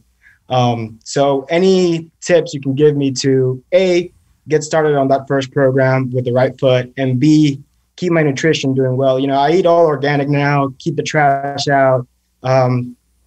Eat pretty well. I just want to make sure I keep it consistent when I'm doing a bulk for the first time. Yeah, man. Well, first off, great job, dude. That's a tremendous amount of weight to lose. It's a very, very challenging struggle. I want to comment too on your fear of going back to you know, how you were before. First of all, I understand that, but I do want you to also understand that fear is going to prevent you from doing what you need to do to continue to move forward. I had a very similar fear of being skinny, and so it prevented me from doing things that I could have learned from with my body. I figured it out later on as I got older. I don't have the same fear I had before, so now I can manipulate diet and training in ways that are more beneficial versus what I used to do, which was constant bulk and constant fear of losing even a single, you know, pound on the scale. So consider that, okay? If you want to, you got to revert. In order to reverse out of it, first off, you have to have a good workout program and send the right muscle building signal. MAPS Aesthetic is good. It's high volume though, and a lot of people jump to that first. And I would say that MAPS Anabolic is probably more appropriate for more people. I'm not saying aesthetic isn't appropriate. It's just a lot of volume. It's a very high volume program. Well, it's also not ideal for what his goal is. Actually, if I can give you some context. Could you translate that, Doug? Yeah. Hold on one second, Carlos. You're breaking up. Yeah, we have you just froze there. Could you start from the beginning of what you were saying there? Oh yeah, I lost you guys too. So I was just saying, for context, I did start the whole journey in 2018. Ever since though, I pretty much became a gym rat. You know, like I said, I don't follow a program, but I do go 6 days a week. Actually, when I was going through MAPS Anabolic, MAPS Aesthetic, one of the things that attracted me to you guys' program was, hey, this is actually less volume than what I'm doing right now. Because right now I'm spending 2.5, 3 hours at the gym, and that's sometimes I'm not even doing cardio. It's just all day weights. So one thing I've learned from listening to y'all is maybe I need to step back, give my body some chance to recover, build some muscle, and then come back. And I thought, hey, doing 3 sessions, heavy sessions, and then in between doing those, you know, focus sessions and being a little easier on my body might be what I need, as opposed to, because I went off the deep end at some point. And at the end, like after I lost all that weight, I got so excited with what I could do now that I was doing, you know, Orange Theory Fitness in the morning, yoga at night, weights in between. I went way too hard. And I stepped it back, but then I caught myself doing the same thing again, but with all weights now. I was like, oh, Carlos, your intuition is right, bro. Yeah. Your intuition is right, and Sal is even more right with what he said first to you, which is the thing that's going to keep you from progressing is that exact fear of you're going to go back to being where you were before, and you need to. You're not going to. Okay, you've definitely got way better habits. You already have a way better understanding around eating in a caloric deficit and strength training, but there are some things that you need to start moving towards if you really want to break this plateau, and you got to kind of trust the process. And the first step, and we're going to send you MAPS Anabolic for free. You need to get over to that program. Okay, so it's even less volume than MAPS Aesthetic, and it's only 3 days a week of strength training, which should only take you about an hour, and you should be out of that gym. And the reason why this is so important is part of what we need to do with you right now is to build your metabolism up. And that's the reason why you're at this hard plateau right now, is you've done an incredible job getting there. And the only real answer to continuing to lose more weight is, from your perspective right now, is creating a bigger calorie deficit, which would mean training longer and more and or eating less.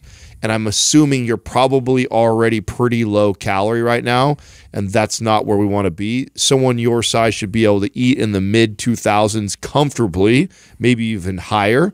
And so that should be our goal right now, is to slowly increase calories and get you to a place. And part of what's going to happen, as soon as you switch from low cal, moving like crazy, to moving less and more calories, weight's going to come on at first. And you got to be okay with a few pounds coming on at first, because the long-term goal is that we speed this metabolism up and then come back down the other direction. Otherwise, you're going to get caught in this nasty rut of the going like crazy just to lose a few pounds, and you fall off of it, then you gain back that weight, and you keep yo-yoing back and forth. Yeah, aesthetics might have been a lower amount of volume that we were doing before, but it's still probably too much for what you're trying to do and where you're coming from. So here's the deal. You don't even have to bump your calories yet. Just go do MAPS Anabolic, keep your calories the same. That should start to get things moving. And then slowly, like 50 more calories a day, try that out for a week or two. Get them in the forum too, and 50 more after that, and then do that for a week or two. And then slowly build it up with MAPS Anabolic, and then you'll see your strength gains go up. As your strength gets better, that's the best sign you could see that you're moving in the right direction. We're going to put you in the forum too, Carlos, because I'd like to follow along with your journey.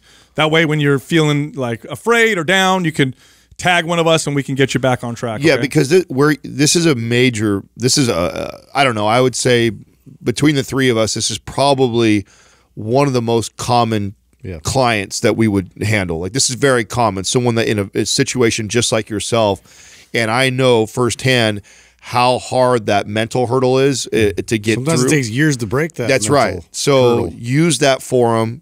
Make sure you tag us. Make sure you talk to us every time you're questioning anything you hear or what you're potentially doing.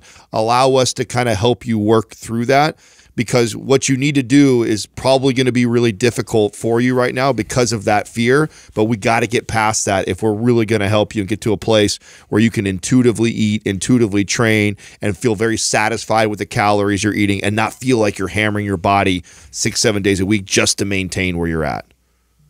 Gotcha. I understand. All right, Carlos. It's going to be tough, dude, but you're totally on the right track. We just got to move you in a little bit better, more productive direction. We got you, buddy. You just You just make sure you talk to us in the forum. Yeah, absolutely. Just can I recap real quick? So I'll start in anabolics, no problem. Keep calories the same. Maybe go 50 up. Every week, every other week? I would just go 50 up, wait and see how your body weight does. As it stabilizes and you feel good, then you can go up another 50. You can go as slow as you want. And keep it 10,000 steps or so. That's no fine. Cardio. Nope. That's perfect. All right, perfect. Thank you so much. Hey, but Carlos, you want to throw yoga in there, or you want to throw stretching and mobility? Have fun with it. I mean, yeah, I kind of have to because I'm getting certified as a teacher. But yeah, good for you, man. Right. Well, there you go. Yeah, stuff like that is totally fine. Okay, cool. Appreciate it, guys, so much. All right, man. We'll see you on the inside. Oh boy, that fear of going back to where you were before, that is a very nasty driver. It definitely hammered. It prevented me from learning a lot for a long time. Well, I mean, that's the thing. You lose all this weight, and it took so much effort to get there, and it's like you just get so excited that you get to this place that you want to keep adding. I had a handful of clients like this that it took a long time to get them out of that mentality that you didn't have to keep adding all of these things and all these extra activities to be able to stave off that that weight that was looming in their mind. I really hope that he stays in contact with us in the forum, because where he's at right now is did you hear we said he Orange Theory in the morning plus 2-hour weight training routines and then yoga at night. That is, and we didn't even ask. It's a lot. I don't know if he's counted his calories, but I can guess that he's probably really low on the calorie intake in order to have lost that much weight over the last year. And with all that activity. Justin, you played at a pretty high level with football. Is there a difference when you're playing the game to not lose versus playing the game to win? Oh, 100%. Yeah, so when you get stuck in this state of mind, you're not doing it to progress. Prevent defense. You're doing it just to fear of going back. And boy, does that change the strategy and change your behaviors, and in ways that are not beneficial. Our next caller is Alexis from New Jersey. Hey, Alexis, what's happening? How can we help you? Hey, guys. How are you? Good. I just want to thank you so much for all of the advice you put out, especially helping me, a college student, navigate the fitness world. It's very helpful. So just to start off, I am in college. I'm also in Air Force ROTC, which is basically a program that allows university students to commission as officers in the Air Force. And with that, we do have physical training requirements to follow. So the fitness test is 1.5 mile run along with push-ups and sit-ups. And throughout the years, I've been able to follow MAPS Powerlift, Aesthetic, and now Strong while only running like 1.5 miles each week to make sure that I can still perform very well on the assessment. But this semester, they're changing the requirements, and I will have to attend 2 in-person training sessions, which is 20 minutes of running, 20 minutes of calisthenics, and 20 minutes of like a warm up and cool down. So that's twice a week, in addition to working out on my own. And those workouts on my own, I have to run at least 1 mile alone. So my main goal, though, for this year or the next several years, however long it takes, is to be able to squat 200 pounds beltless for 6 sets and 4 reps. And I can currently do that with 155 pounds. And the reason why it's so specific is because I'm currently running MAP Strong, the 3rd phase. I've been in it quite a while. So I'm kind of happy with that rep range and those amount of sets. So that's why I have that goal so specific. But basically my major question is, how would I transition from MAP Strong into a different program while still accounting for these new PT requirements and still being able to achieve my goal of squatting the 200 pounds? Oh, yeah. Is the PT requirements, let me make sure I got this right. For now on, you're going to have 2 times a week consistently for an hour that you have to follow their routine, or is this just a test or one time you have to go do that? It's going to be from here on out. Okay. Yeah. You know what? Here, do this, Alexis. Follow MAPS Anabolic. Do 2 foundational workouts a week, and then do the other 2 workouts are the ones that you're doing with your group. That you should see some good strength gains transitioning that way. It's less volume, but you're also doing the other workouts with everybody. So in MAPS Anabolic, there's an option to do 2 foundational workouts a week. I would follow that along with what you're doing. And I bet you would see some strength gains doing that. I see. My other concern is that I don't think that these PT sessions are going to be as intense because they're like made to fit the average like college student, and like I often find them not challenging because I did them in the past, like the optional ones. So I don't know, like will that, even though I'll significantly decrease the volume and these new exercises aren't really that challenging, like will that kind of hinder any progress because I'm so used to training more and like lifting heavier? Maybe, but usually not. Usually the reduction in volume is what people need, but try it out. I would say try out what I just said. If you don't see some good strength gains within the first 3 weeks and you feel like, oh, I'm not doing enough, try adding a 3rd foundational workout. Yeah, that's a perfect way to measure this. Is start off low, be honest with yourself, be consistently tracking for 3 weeks, making sure you're either staying strong or getting stronger. And if you're not, you can try adding a day. I would just be worried about adding the 3rd day because it doesn't feel like you're being challenged weight-wise, but you're still training for an hour. Yeah, right. It's a lot of activity that it will accumulate. And I would think, too, like, so besides those 2 days, you have volume, but also you have intensity. So you could gauge, those workouts, in terms of how much intensity you could also then crank up a bit to provide you with, adequate stimulus. You could also do like none of the programs are written specifically like this, but here's where I would potentially modify for a client like yours. So maybe you do have those 2 workout sessions and maybe the intensity is really low and it's pretty easy. So then maybe one of those days we also practice squats. We don't go really heavy, but since our goal is to get better at the squat and you want to increase it, maybe you and I have a technique day.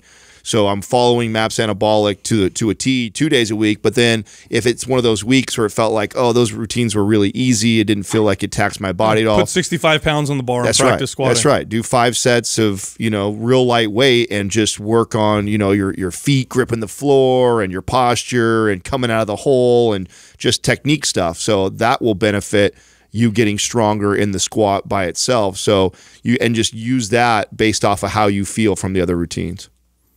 Got it. And should I keep I listed like the amount of calories and grams of protein that I'm currently eating. Should I change anything diet-wise? I don't see in the question, but how many grams of protein are you eating a day? And what's your body weight? So I weigh between 97 and 100 pounds, and I eat between 90 to 110 grams of protein each day. Well, damn, and you're squatting 150? Yeah, that's good. Wow, that's impressive. You're really strong. What do your total calories look like? Depends. Like I would say 1,600 and 1,800, but usually like in the middle of that. Okay, pretty good calories. Yeah, that's not bad. I mean, you could try bumping your calories a little bit to see if that helps. You're pretty lean. Are you trying to get leaner, or are you okay with that and you just want to get stronger? Yeah, I'm okay with where I am. I'm just like set on the 200 pounds. Oh, dude, bump your calories a little bit too. Yeah. Throw your calories. See if you can hit like closer to 1,800 more consistently and in combination with what we just said, that should be a nice winning formula for increased strength.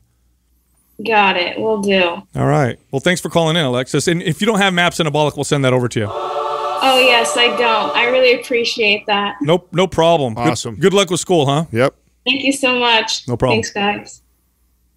Yeah, it's always challenging when you're doing so much volume, and it's challenging to cut it down because the mentality is always, well, if I do less, that means I'm going to get less results. Oftentimes, it's the opposite. You do less and you get better results. I know it sounds crazy, but I would say 8 out of 10 times with very consistent people who work out all the time, that's the direction they need to go. Well, when you have a specific goal like this too, where you want to get stronger specifically at the squat, there's other things that we can do that's not a full workout too. I mean, she can do things. You can add to those calisthenic days that are probably lower to moderate intensity days for her, and just practice squatting or using Prime and working on mobility stuff if she has any things going on with that. Like we always look at like training as like this, this 50, 60-minute window of like these intense lifts all the time. But it's like there's a lot of things when you have goals like this that you can do to complement your training without taxing the body so much. Totally. Look, if you like our information, head over to mindpumpfree.com and check out all of our guides. We have guides that can help you with almost any fitness or health goal. You can also find all of us on social media. So Justin is on Instagram at mindpumpjustin. You can find me at mindpumpsal and Adam at mindpumpadam.